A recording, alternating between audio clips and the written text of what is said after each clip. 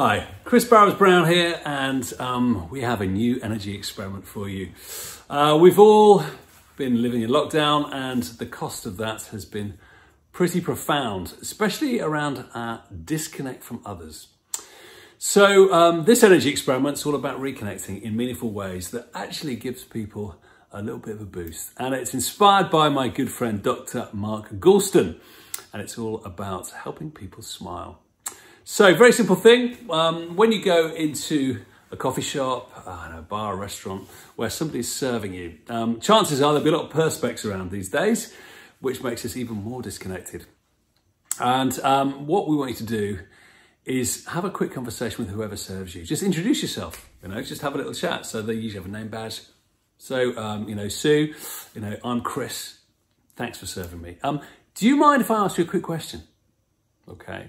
And when they say yes, because invariably they do, just ask them this. Tell me, what made you smile today? Now, I know it's a strange question to be asking, and it might not be what we usually do, but it's a wonderful connect, because when they cast their mind back and they remember that time, they will get a lovely energetic boost, and invariably it puts a smile back on their face. They get this wonderful release of oxytocin, so they get a good connection with you, and you have made somebody's day that much more bright.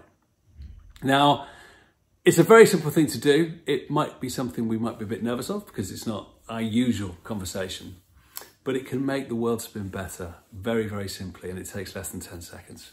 So that's your challenge. Now, being disconnected, I've just read some research, it suggests that it's worse for your health than smoking 15 cigarettes a day. I don't know how they do that research. I certainly haven't done it.